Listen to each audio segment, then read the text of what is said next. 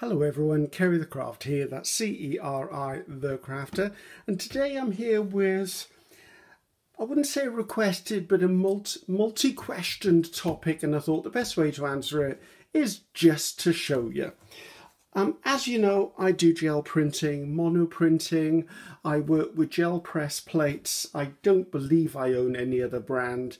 I've had gel plates for quite some time, we're talking several years. I look after my gel plates. Everything I'm going to show you is probably not rocket science, and probably I'm not the first person to do this.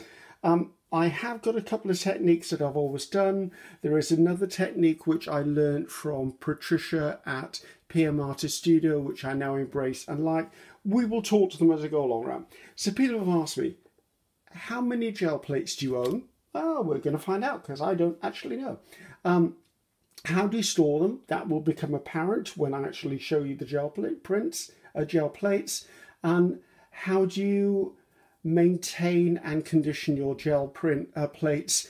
That will also deal with as we go along. So first things first, as you've probably known by a previous video, I keep my gel plates in these. Now I'm going to link the video to these boxes in the description below. Link the video to that because I'm not going to go over it time and time again. So when I store my gel plates, they stay in these. I always put them in with a piece of paper underneath and a piece of paper on top. There is a reason for that. If I put them directly onto the plastic and they trap an air bubble underneath, that air bubble could leave a mark within your gel plate, and over time it may come out, but to be honest it may not. If you've got some really big creases or folds in your paper, do yourself a favour, just change the paper.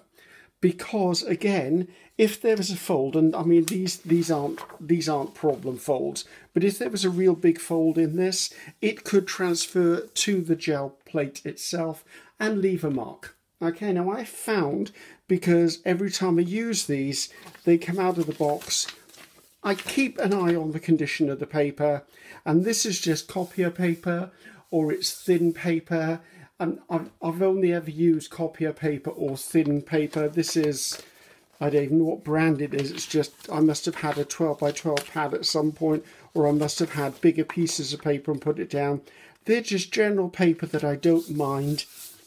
I don't mind throwing away periodically. If it becomes stained or marked, I don't mind that either. I'll explain as we go along. So this is my 12 by 12, possibly my most popular plate. It's the one I probably use most of the time. Right, next plates. Let's see what's in this box. Now, I store my gel plates sitting on a shelf in this direction. The only one I've ever stood up on its end was the 12 by 12, and that is because the 12 by 12 gel plate fits almost perfectly into the box, therefore it's not moving around. If I was to store something like this on its side, these could all move against each other, and I'd rather not them buckling. So let's see what we've got here. Right, this is my 5 by 7. Now you can see by the staining on this, I've had this. In fact, I think this was my very first gel plate, and I'm still using it, and it's years old. Last Christmas, I was very lucky enough to be given a brand new 5 by 7. Haven't got around to using that yet, so as you can see, it's in pristine condition. I will explain how they come when you first see them when I get to the last set of gel plates. This is a little oval gel plate. I have no idea where I got it from. I've had it years. I would say I probably got this when I first started playing with gel plates. But I don't know what brand, I don't know where it's from. It's not incredibly good, it's very thin. It does the job if I need it to do the job. As you can see, I've just kept it in a fold of paper. What's this one? Oh, this is a rectangular one. Again, not the greatest. I don't know where I got these from, guys. I ordered them on eBay, possibly, or even Amazon. I don't know. I don't know where they're from. And then this one's a bit thicker, so this is a rectangular one. What would be the size of this one, actually? Because this might be a conventional one. Okay, that's 3 by 5. Don't know where that came from, but to be honest with you, that looking at that, that could be a gel press one. Gel press are the brand I normally use, just because they've never let me down and I like the quality of them. So we might come back and visit this dirty plate when it comes around to cleaning and conditioning. Next on my list, right, this was, what is this one? Right, let's see. Right, this has had some action, so this is 8.5 by 12. I would say this was probably sold as a 9 by 12, but as you can see, they're not always true to their measurements. Okay, so just be aware, if you're buying them for a specific project, I would say buy them slightly bigger than what you require. Now, actually, you can see under there, see there's a piece of debris. So I'll move that close. See there's a bit of debris trapped under there. I've obviously missed that bit of debris, and that debris there has now left a little tiny dent in my gel plate. Now, over time, it could work its way out.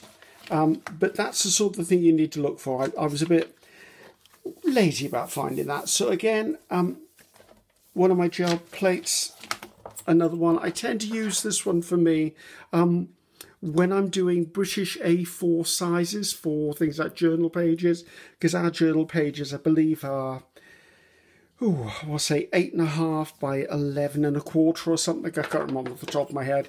So I would use it in this orientation, and this would be how I do my journal pages if I'm printing on them. Right, another one. I hope you're keeping count, because I'm not. What's this one? This is a smaller plate. So this one is, again, it was supposed to be 8, but you can see it's not exactly 8. Now, some people will say, oh, they shrink over time. I don't believe that at all. Mine have never really shrunk. They've distorted slightly. So this is an 8 by 10, or supposedly an 8 by 10. So as you can see, it's all in here, not marked. Again, this was just regular copier paper that this is on. This feels a little dry. If your plates feel dry and not sticky, that's usually an indication that they probably need conditioning. Now, you might be able to see on this paper, it looks a bit discoloured. That's because this is being conditioned and the paper is leaching a little bit of the oil out of the gel plate. So that's why it's slightly discoloured. Am I worried? No, because the oil is still in the paper, so therefore it's not leaching any more out. Okay, on to the last couple now. I don't remember what these are. So these are obviously the bottom of the pile. Now, I've got a feeling, in fact, I know, I was part of an eBay auction for a gel plate a while back, and when the gel plate arrived, it was obvious why it was in an auction, because the gel plate was damaged. So what I did is I actually cut a gel plate down, and I made these into, what are these? 4.25 by 8. Now, I wouldn't really recommend cutting gel plates down. Gel plates are quite an investment in money, and if you mess it up, you've destroyed the plate. The only one I cut down was this one, and I cut it down because it was already damaged, and I didn't mind taking the chance that I would damage it further. As it is, I ended up with 2 unique sizes. I think my camera may have just jumped. We'll have a go at that again. So, these are the 3 others I had for Christmas. They came as part of a set. They're brand new, not used them yet. So this is a 3-inch round. This is a 3-inch square. And I think if you measure this from the peak to the top, it's 2.5 inches. From point to point, it's 2 3/4 inches. But these are the ones that are brand new now. When your gel plates arrive, it's going to be in what's called a clamshell case, which means it's a plastic case that clicks back together. It's really good to keep the gel plates in there, but you will find over time and use, sometimes those plates begin to break and shatter and chip, which is why I transfer mine to these boxes. But when you first get your gel plates, they're going to have this plastic on either side. The moment you take it off, don't ever put it back on again. And because the thing is, the way this was manufactured, it's absolutely sealed to the surface, so there's no air bubbles underneath it. The moment you lift this off, you're likely to get air bubbles underneath it, and if you've got an air bubble underneath, as I previously said, you might make a divot or an impression. Some people will take one side off and leave the other side on, so this is pristine for future use, but then put a piece of paper over the top of this when you store it. So hopefully that gives you all of my gel plates. So as far as a gel plate count goes, that's 1, 2, 3, 4, 5, 6, 7, 8, 9, 10, 11, 12. Oh, the lucky 13. There you go. So there's 13 gel plates I use. Probably my most popular are my 12 by 12, my 5 by 7. So we talked about storage. We've talked about when they first arrive. Let's find one that I actually want to now clean and condition. Actually, let's pull out the 12 by 12. And I think that one of the 5 by 7s was looking pretty, that's in need of a look at. So let's move these to one side.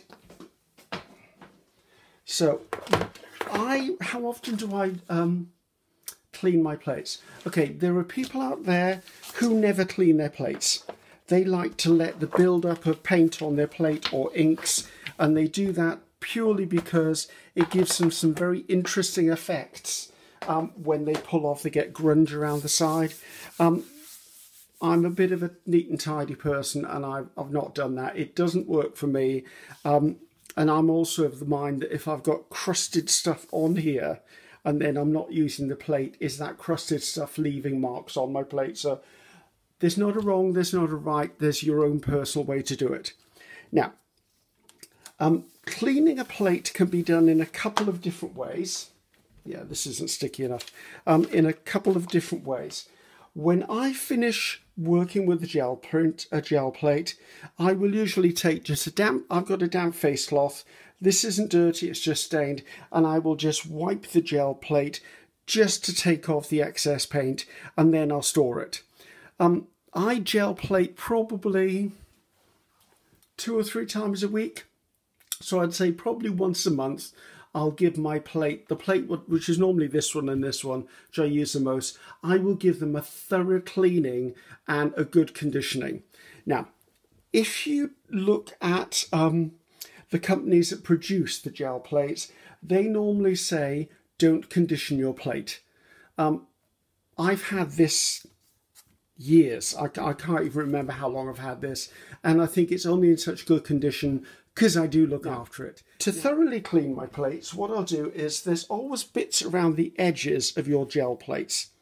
Okay, there's always stuff that gathers on these edges. Okay, you want to make sure it's not building up too much, because if it builds up too much, that's where your painted papers are going to grip and possibly tear. Packing tape is what I use. This is from my Dollar Tree, pound store, whatever you wish to call it.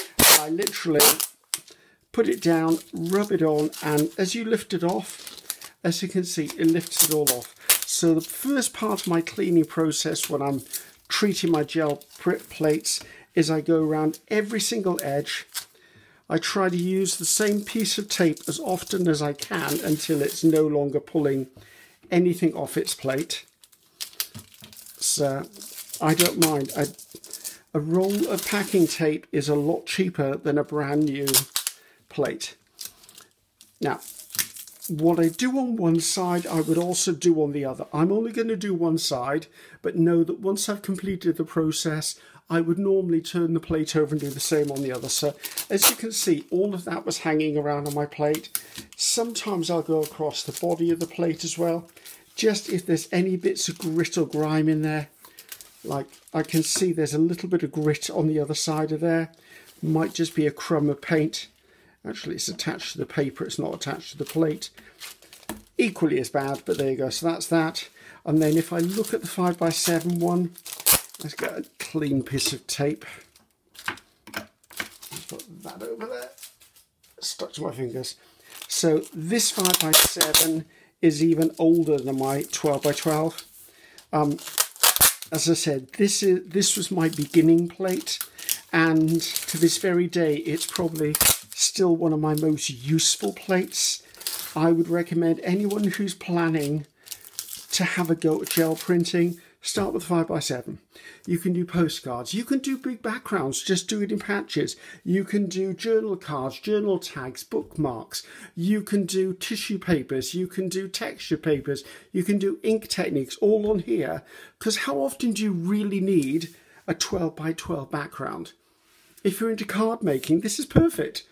If you want to make your own labels, do your print on here, cut it into label sizes. I find this an incredibly useful size, and as a lot of you will attest to, I will fully recommend buying a 5x7 as your first gel plate. Then, as you become a little bit proficient with it, there is another reason. If you're using a 5x7, you'll use a heck of a lot less paint, or should I say waste paint practicing, than you would on a larger one. So yes, 5x7 is my favourite and the one I would definitely recommend for someone who's just beginning. Now, that's pretty much what I do to clean my plate. Is I will actually go around the edges, clean off all the gunk, because you can see it's gone now. And on this one, even though it's a tired old gel plate, it's pretty much gone on here, and I would then flip this over and do the other side. Now, partly cleaning and conditioning is done with a mineral oil. Now, for years, I used Johnson & Johnson's baby oil. It's pure, it's gentle, it's not going to harm my plates. I always use this just I want to say feed the plate, because I find I get better results and easier pulls if I've conditioned a plate. Now, a couple of years ago, was it a couple of years ago? Maybe a couple of years ago, I started watching PM Artist Studio, and Patricia, who's the ex-art teacher and the P in the B&M of Artist Studio, actually recommended that she liked using cutting board mineral oil, because basically Patricia doesn't like the smell of this, and this has a nice citrus smell to it. I would say if you're going to use any mineral oil, use one that's made for cutting boards, or you can, in some countries, buy mineral oil as something from a pharmacy that they would recommend as almost a laxative. But I've always found Johnson's baby oil readily available. This is quite inexpensive, this is not. But I did want to try this. I wanted to see what the difference was between the two. To be honest, as far as I'm concerned, the only difference is price and smell. I like this because it smells good. This does exactly the same job. So I'm going to stick with Johnson & Johnson for this one, purely because there's no reason not to. And you're more likely to find this around the world than you are trying to find this on the internet and then having to order it. But again, if you've got a good kitchenware shop and they sell mineral oil for conditioning chopping boards and wooden bowls and stuff like that, that's the mineral oil you want. So let's see if I open this up. So I come on, now I've got the little squeezy thing on the top, so I'm going to do both of them because they need doing. I will give a reasonably liberal amount of oil, and then I'll just use my hands and I will massage it in. Don't go wild rubbing it because you'll splatter oil all over the place, which wastes the oil, and I just work it out to the edges of my gel plate, making sure that it's got a nice coverage. It's quite a therapeutic thing to be doing, I must admit. I don't know that it's because of the tactile nature of it. So once it's on there, I give it a reasonably good massage in, and then I will leave this sit for a few minutes. Now, if you weren't watching, what I would do is I would actually massage this into the plate, and then I'd go away and have a cup of coffee and come back. Probably about 15 or 20 minutes later, I'd go to the next stage, and you would find that in that time, some of this is actually absorbed into the plate. Let's just put the lid on this. Now, if you've got more than one plate on the go that you actually want to condition, you can always pick up the other plate and lay it on top and pick up any excess, but I like to just let it sit. We're not going to let it sit now because it would be worse than watching paint dry. So once I've massaged that into the plates, I then get kitchen paper. This is what I call kitchen paper. Some people call it paper towel. Depends on what you want. I tend to not use baby wipes because baby wipes have something in them, whether it's a water, whether it's an oil of itself. I like these. They're recyclable. I like this. So once I've done this, it's sat for say 15 or 20 minutes. I'll come in and I will just wipe off the excess. And see, we didn't realise that much dirt was on there, did we? And that's the whole joy, because there's such a thin film of colour on here that I wouldn't actually know it was on here, but it may affect the prints I make from it.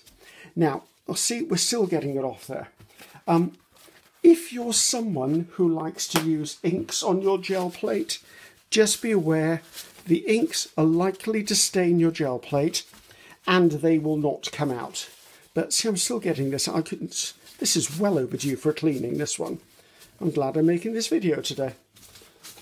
And there's me thinking my colours were getting dull. It wasn't. It's just, I mean, look at all this I'm pulling off here.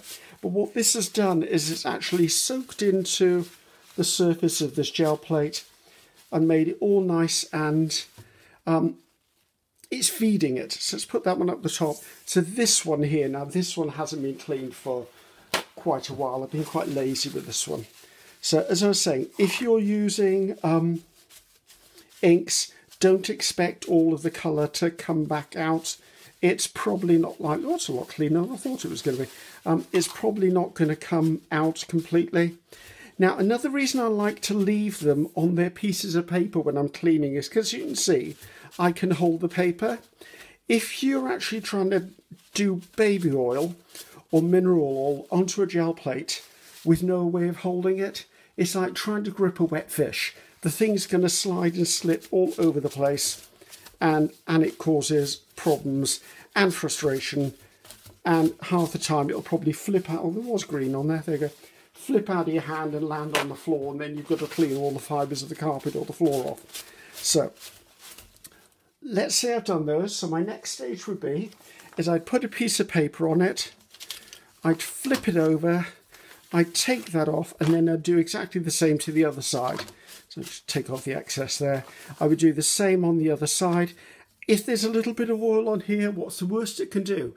It can get sucked into the plate, not a problem. Again, likewise with this one, I would flip it over.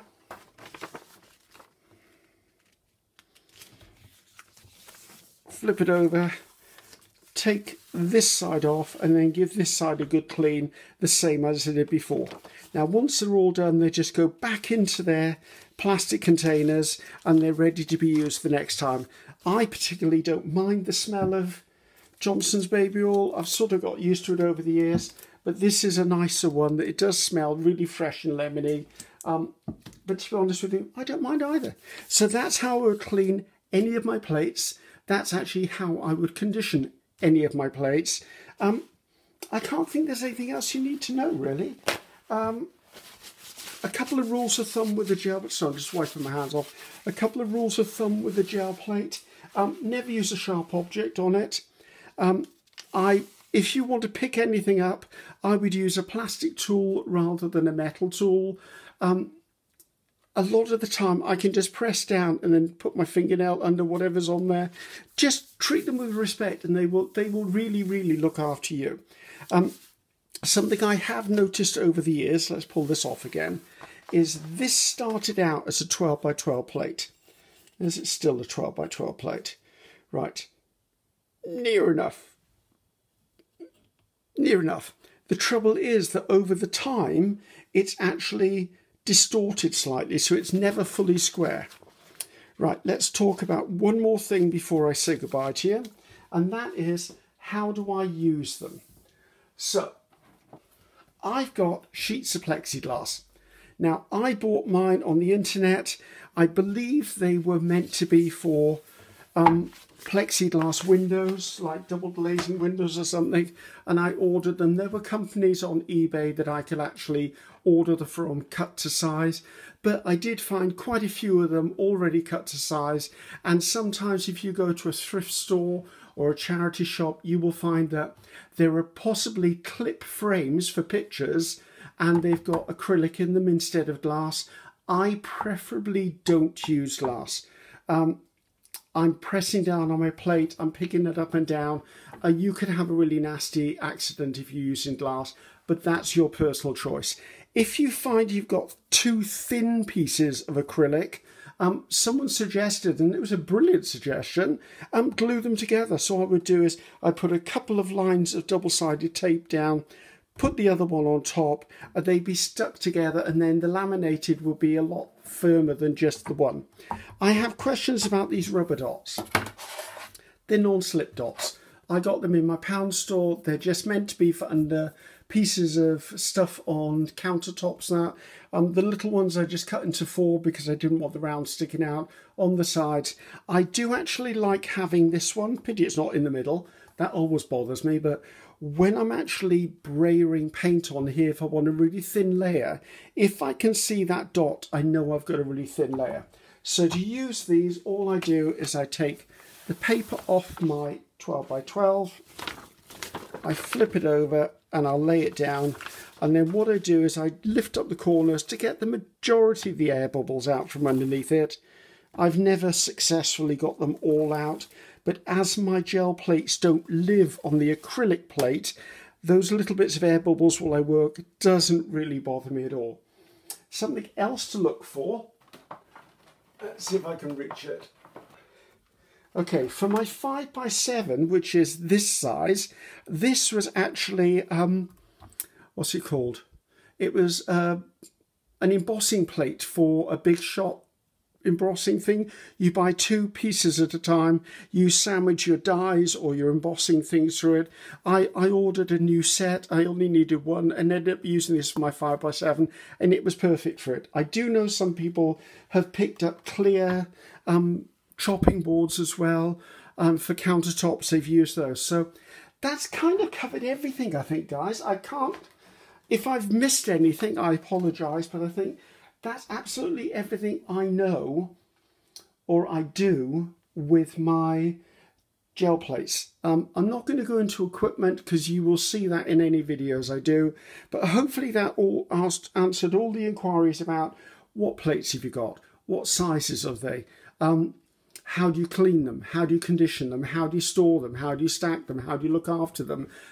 That, I believe, has answered everything. So hopefully you found that useful. For those of you who have actually been asking for that, so I just want to clean up this oil a bit. Well, I can see it because I'll forget it's there later. So hopefully that's answered everything for you.